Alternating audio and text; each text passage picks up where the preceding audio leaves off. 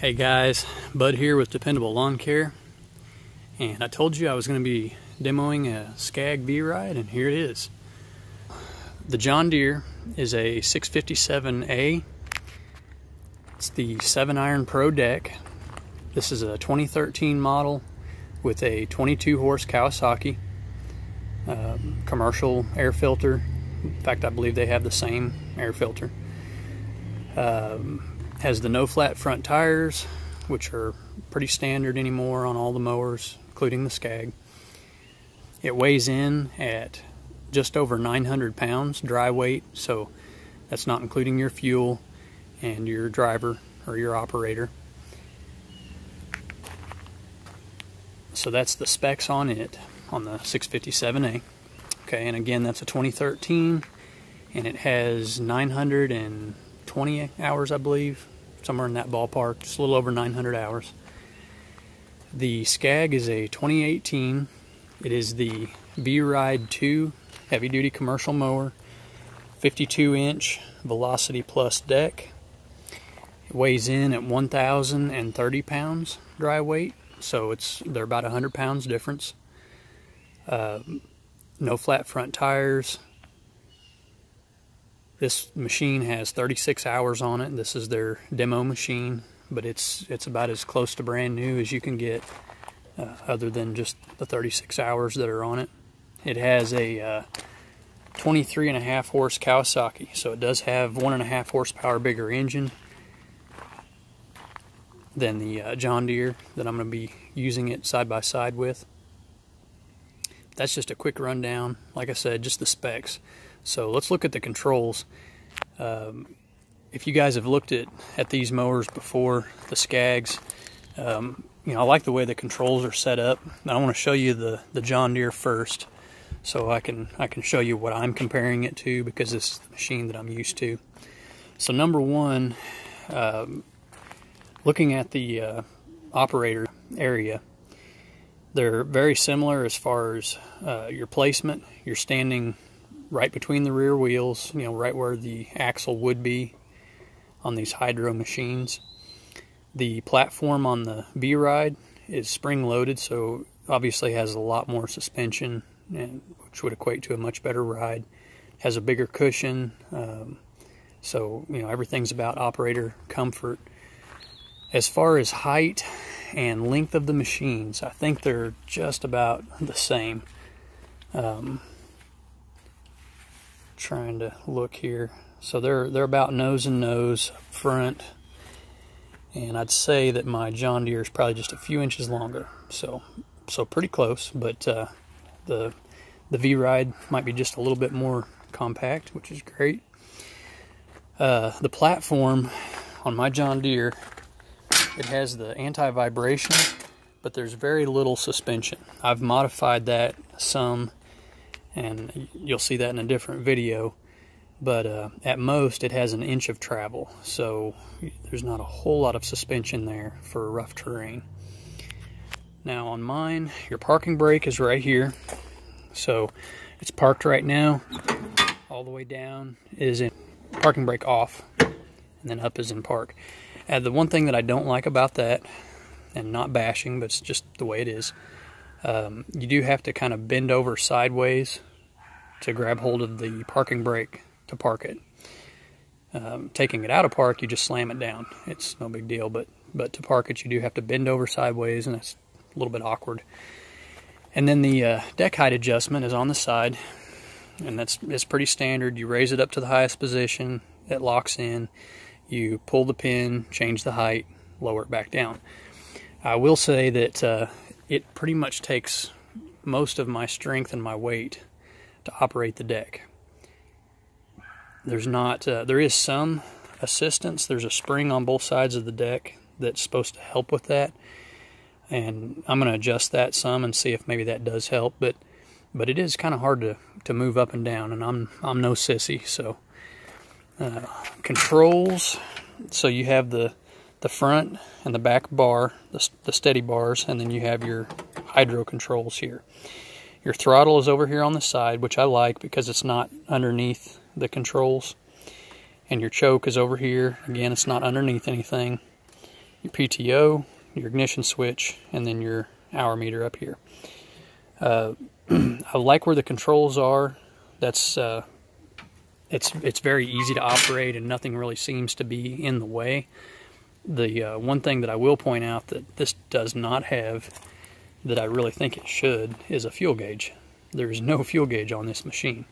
And granted, you can run it for a day or two straight without running out of fuel, but you know, I kind of like to know where I'm at on fuel, especially if you're trying to keep track of fuel consumption.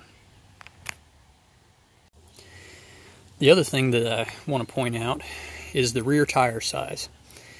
Now, I believe that makes a huge difference on how a machine handles, how it rides, and how it does on hills and terrain. Now, this John Deere has the rear tires are 20 by 10 rear tires. Okay, so it's a 20-inch tall, 10-inch wide rear tire. The SCAG, on the other hand, has a 24 by 9.5 rear tire. So there's a considerable difference, you know, 4 inches in height in difference in the rear tires. And I'm sure that that has a lot to do with why they do as good as they do on hills and terrain, along with your platform that has, you know, the spring-loaded travel. So you're obviously getting a lot of nice suspension out of that. And we'll get up here on the platform, check everything out. For one, you have a fuel gauge. Just makes sense, you know. This does have the Tiger Eye advanced monitoring system, and the dealer was quick to point out to me that this is not a computer. It is just a monitoring system. He said if you disconnected that, or if it quit for some reason, he said it's not going to stop your motor from working. You're still going to have all the functions. You just won't have your hour meter. And he said it just gives you a few things that help you to kind of keep track of what's going on with your mower. It tells you if it's overheating. It gives you your oil pressure. Tells you if your parking brake is on or off. You know, if you get up on your machine and you're trying to start it and you're not getting anything, it'll light up if you have your parking brake off. Okay. Now on both of these machines, as long as the PTO is off and the parking brake is set, you can get off of the operator platform. They both have the dead man switch in the platform, and you can get off, pick up trash, pick up sticks, move something out of the way without the engine shutting off. And I think that's just about a must on any machine. It's a huge pain in the butt if a machine shuts off when you get off. So parking brake is right here. That's off. That's on. I barely even have to bend over for that, and I really like that. Your controls are kind of underneath your front and rear bar. Well, mainly just your rear bar. But your choke, your throttle, PTO, ignition switch. It's all right there, close together. Most of it is meant for right-hand function. And then your deck raise and lower is right here. And check this out. That's how hard it is to move the deck. That is so much easier and simpler than what I have. For one, it's half the distance and probably less than half the effort. And let it back down. And it's the same height selection. The same height selection that mine has. It's just on the opposite side, which, you know, kind of makes more sense. A lot of guys are right-handed. Not everyone, but a lot of guys are. And so having that on the right side just makes sense. Let me show you the Tiger Eye. So you have your parking brake, neutral. Let me take that parking brake off. Yeah, check that out. So it's telling you your parking brake's not on. Okay, parking brake back on. Your operator light, step off and look at that. So there you go. Your operator is no longer on the platform. So just some cool little features, and then of course that bottom light, I believe that's your PTO. So if your PTO is on, so there you go. That's kind of cool. I do like that. I like being able to keep track of my machine, but I like the fact that it's not a computer and it's not going to shut my machine down if it decides that it doesn't want to work. So this platform and this cushion are very comfortable. I think that's going to be nice using that today. It'll definitely be a difference from my John Deere. And my son Gage is going to be operating the John Deere most of the day. I'll probably operate both machines when it comes to the hill testing and stuff, just because he's not as familiar with the stand-on, and I would feel better doing that myself. But we're both going to be mowing today, and he's primarily going to be on the John Deere. So other than that, there's not a major difference in the blades. I've got the standard blades on this. I don't have the gator blades or anything. They are sharp, they're nice fresh blades, but they're nothing fancy. They're just the regular high lift blades. And I checked the blades on this when I picked it up. They look good. They're not perfectly crisp, but they're definitely not dull, so there shouldn't be any issues with cut quality as far as the blades go. I think the only real major difference between the two, other than the rear tires, and it's not really a major difference, but this is a 52 and this is a 54, so there's going to be some difference in the width of the cut. Oh, and one other thing that I like about this SCAG. Now, my John Deere does have the 2 rear deck wheels, the one on each back corner, the scalping wheels, anti-scalp wheels. On the SCAG, it has anti-scalp wheels that run clear across the back and act sort of as a striping kit, and I'll show you that from underneath on the back. I thought that was kind of a cool feature that they have integrated in. So you can see that. So you've got your rear tires, which do their striping naturally, and then you have those 2 big rollers in the back that are there as anti-scalping wheels, but they also help to function as striping wheels, striping rollers, if you will. So I'm kind of excited to see how it's going to stripe. My stand-on mower, it does okay without having a striping kit or anything like that. I mean, it does a decent job of laying down a nice stripe.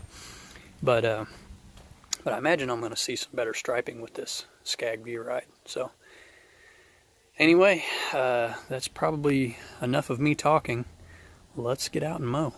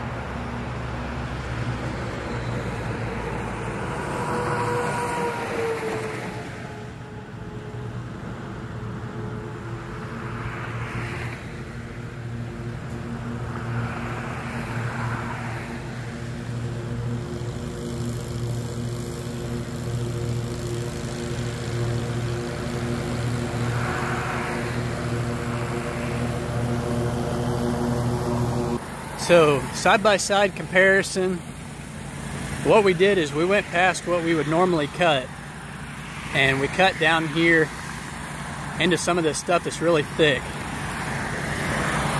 And I'll give you guys a better look as far as striping and all of that here in just a second. And we're also going to test both mowers in this thick crap. So let me show you the striping.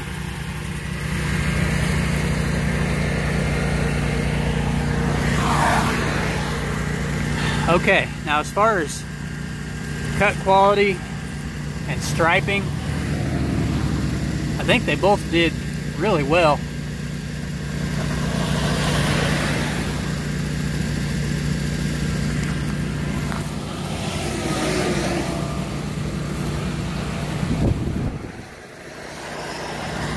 So you can see the striping, you can see the cut quality. This is the SCAG side. Okay, this was the side-by-side, the first stripe, and then we switched sides. I'll show you the cut quality over here.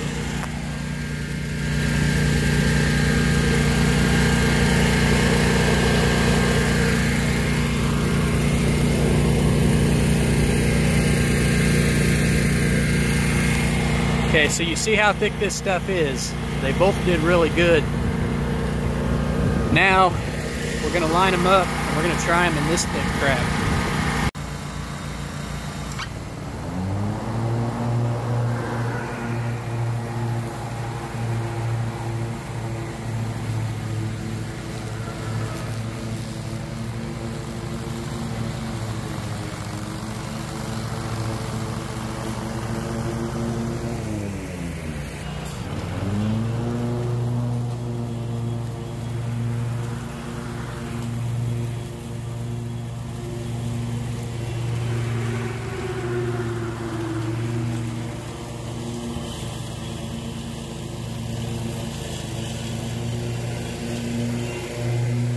Thick, heavy, nasty brush, pretty equal. I'm going to do a second pass with each mower.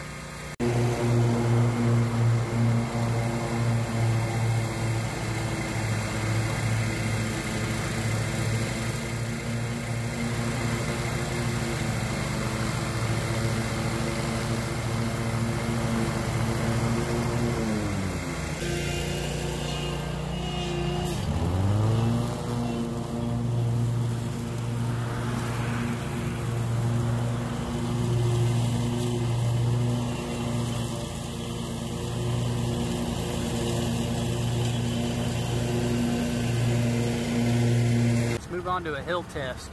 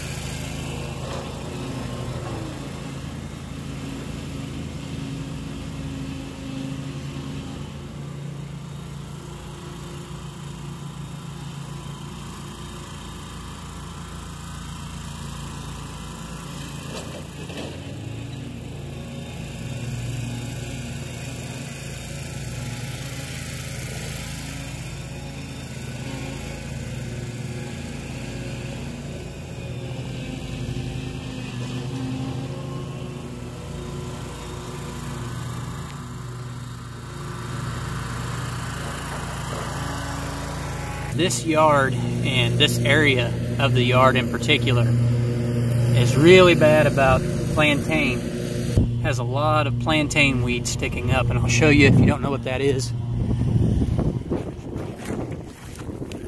Okay, see that? Little, it kind of look like a cattail almost, but that's buckhorn plantain. And these little things stick up, and you can have a yard where the grass hasn't hardly grown, but those stupid things will stick up like 8 to 10 inches within a week. And they're just, they're disgusting, but if you don't treat your yard for them, they basically take over, you know, and you just have a mix of plantain and some grass. So the thing about those plantain is typically this is what happens. This is a perfect example. It'll cut the top half of it off, usually, but it'll leave about a 3 or 4 inch stem sticking up above the grass cut height. Or it will leave the whole thing, but the head sticking up. And you almost always have to double cut. I can come over here with brand new blades on a mower, crisp, fresh blades, mow slow, and I still have to double cut those stupid things. So I just wanted to pan around, and I can see a few. I cut this area with the SCAG, and Gage is over there using it now. I'll talk about that in a minute. I can see a few, but there are fewer than normal, is what I can say. It is doing a better job. This is one. This is another one that just didn't cut off. And I think a lot of times what happens, these things are so wiry, when you run them over with the front tire, I think they're staying down just long enough that they don't come back up where the blade can catch them.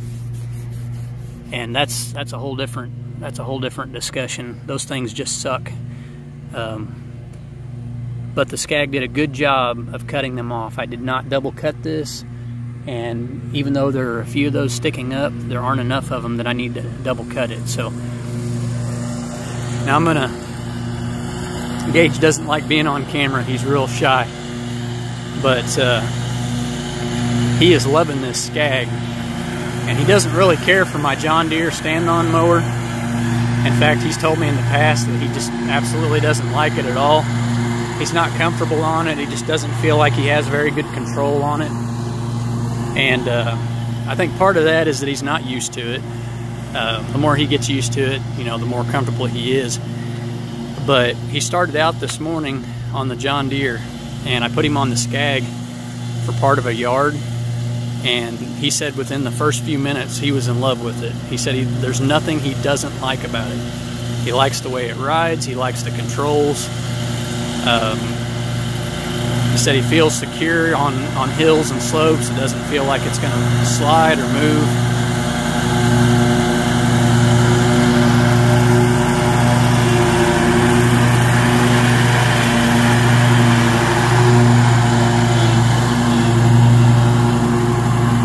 So to me, that's a big deal. I mean, you know, Gage is he's my son, but he's also, you know, he's also my most reliable help. I mean, he's never not come to work, you know.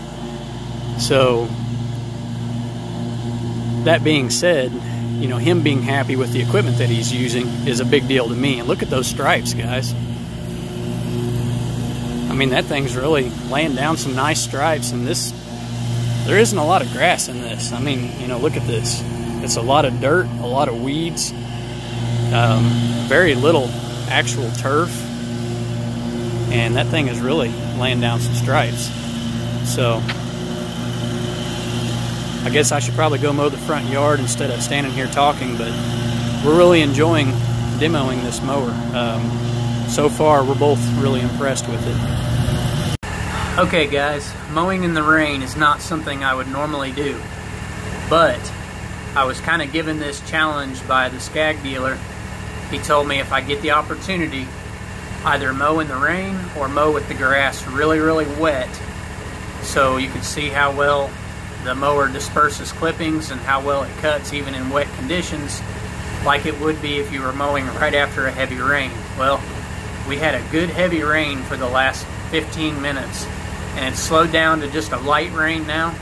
So it is freaking wet out, okay? Let me pan around here and I'll show you. There's water standing on the asphalt. So, okay, we've been getting some rain. It's not just a light sprinkle. And I'm gonna hop on the SCAG and I'm just gonna mow a few strips. The grass isn't super tall or super thick, but it should be enough to get a pretty good idea of what it does with the clippings.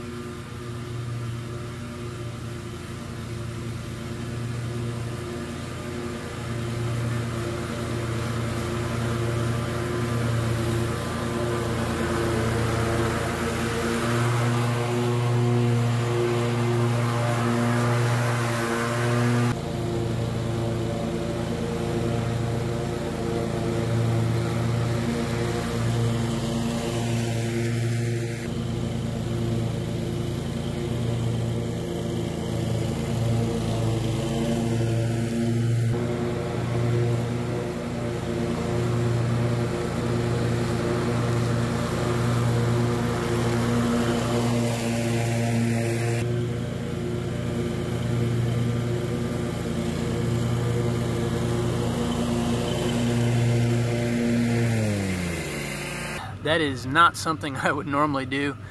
I do not like to mow when it's that wet. You know, morning dew is fine. That doesn't bother me. You know, that's just about a daily occurrence. But mowing right after a heavy rain, or when the ground and the grass is just saturated like that, really not something that I like to do. But that mower had zero issue with chewing through the grass, spitting those clippings out. It didn't clump up. Didn't make a huge mess. You know, it just mowed like it was no big deal. So I can definitely appreciate that.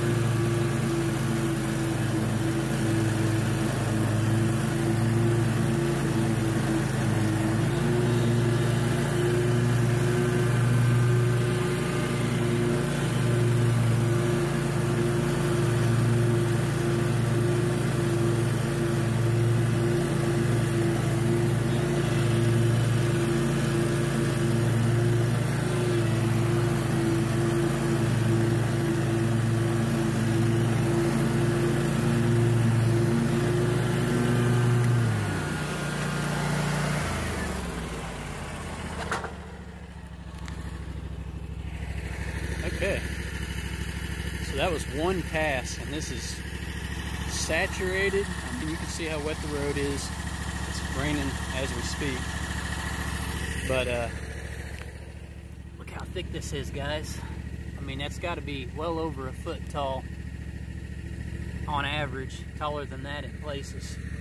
And I mean, that thing just leveled it. I mean, there's a couple little things sticking up. I could go back over it and smooth it out, but that looks pretty freaking good for one pass on this wet, nasty stuff. So, pretty cool.